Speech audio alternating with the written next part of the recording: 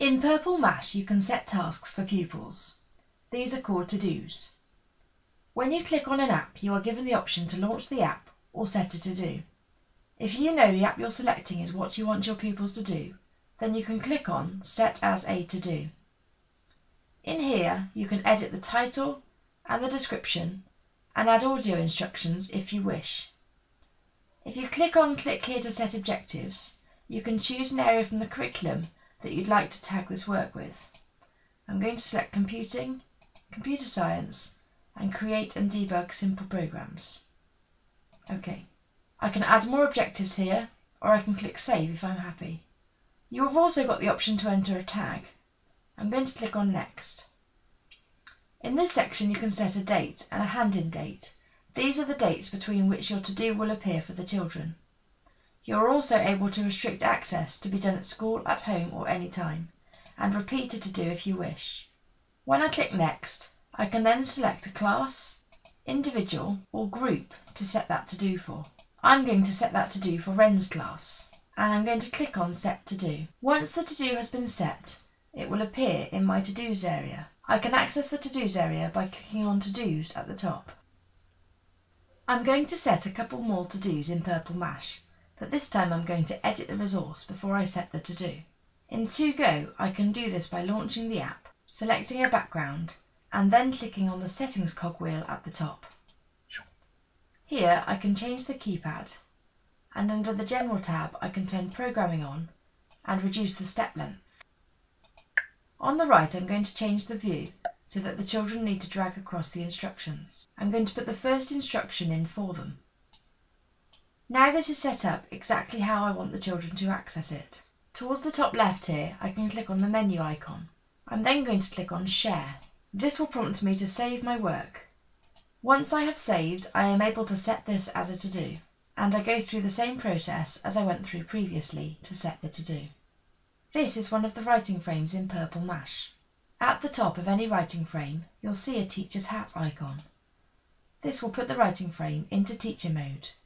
There's a short explanation about what happens in teacher mode, and when you click on OK, you'll see edit pens next to all of the support. At the top, you'll also see a cogwheel. In here you can choose to have a word bin, a clip art bin, add a checklist. There's lots of different options in here to help you set up your writing frames. When you are happy with your writing frame and you want to set your version as a to-do, turn the teacher's hat off and then go to the menu button on the left and click on Share and set a to-do in the same way as I did previously. You can also edit any of our quizzes by clicking on Play and then at the top clicking on Stop and popping the quiz into edit mode. You'll see the questions along the bottom, and on the right you'll see an area where you can add a question, clone a question, or delete a question. Once you have edited the quiz, you click on the menu and click on Share to set the to-do. You'll see the to-dos you have set in the to-dos area at the top. In order to see what the children see, you can go to Admin and impersonate a pupil login. Here you choose a pupil and click on Impersonate Pupil at the bottom. You'll now see Purple Mash from the pupil's perspective.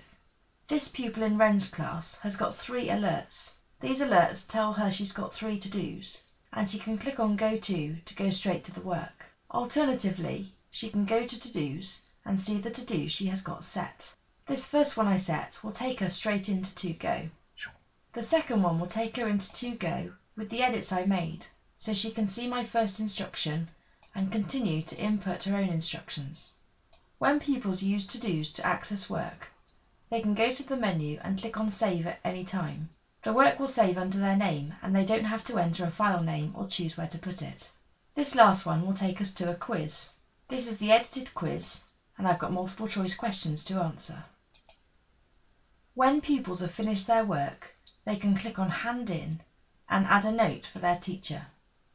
They can also use the record button to record a note. You can revert back to your teacher login by clicking Go Back to User at the top here. Now that you are back in your teacher login, you can see an alert here to tell you a to-do has been handed in. Here you can click on Go To and it will take you straight to their work. Alternatively, you can go to the to-dos area where you'll see various buttons to help you. Next to the Fly to the Flowers to-do, we've got a View Folder button, and under Computing Quiz, we've got both View Folder and View Scores. The View Scores button under a quiz will take me to an area where I can see which children have completed the quiz and their score and accuracy. If I click on the plus here, I can see which questions the children got correct and which they got incorrect. If I click on View Folder next to Fly to the Flowers, I'm taken to a folder with all the children's work in. You'll see it is clear which child did which piece of work. On the left, you'll see that folder is named and dated, and it sits within a To-Dos folder within your class folder in the work area. It is clear to see which pieces of work have been handed in and which pieces of work haven't. If you select a piece of work and click on Mark across the top, then you'll see the preview of the work on the left-hand side and an area on the right that you can use to mark it. In here, you can add a comment, you can add a reward, and if you click next to Judgments, you'll be able to see the objective that you tagged this work with and apply a judgment to it. When you have marked the piece of work, you can click on Save and Next and it will load up the next child's work. When pupils hand a to-do in, they cannot edit the work anymore. If you put instructions for further work into the teacher comment box, you need to be able to give them the opportunity to continue the work. You do this by hitting the Save and Redo button underneath the comment box. When you have finished marking, click on the cross to the top right to return to the work folder. In this area here, if you would like to add the same comment, judgment or reward to multiple pieces of work, click on one, hold down Control and click on the others you would like to select. And then at the top, click on Comment to add a comment. Click on one of the judgments to add a judgment. And click in the Rewards area to add a reward.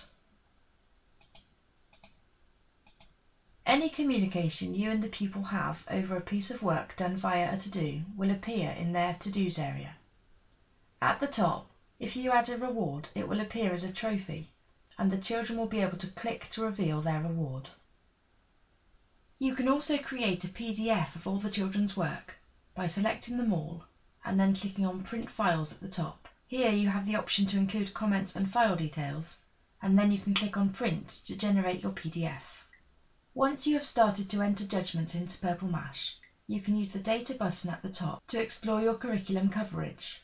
Here I can expand Judgments and Computing and Year 1 and click on Computer Science to see the coverage of that area. When you have finished using a to-do, it is important to close it. In the To-Dos area here, under each to-do, you'll notice a Close button. When you click on that, you'll be asked to choose a close action. Would you like to copy the to-do work files back to the pupil folders? This close action will leave your to-do folder here in the To-Dos area within your class folder. But it will also distribute copies of the work to Angela's, Daniel's, Corey's and Ashley's own My Work folders. Other close actions include moving the to-do work files to pupil folders and deleting the folder associated with this to-do. You can also choose to leave the to-do work files and folder in the To-Dos area in your class folder. However, this won't give the pupils back a copy of their work in their own My Work folders. The fourth option, Delete to-do work files and folder, will delete everything associated with this to-do. This includes any judgments, rewards, comments and work. If you are marking within the work area, you may find it easier to click on Close To Do from here. In the To-Dos area, you will see all the to-dos for the classes that you are assigned to. So if you are assigned to multiple classes, for example you have multiple classes in your year group and you are assigned to the other teachers' classes, please be careful not to delete other teachers' to-dos.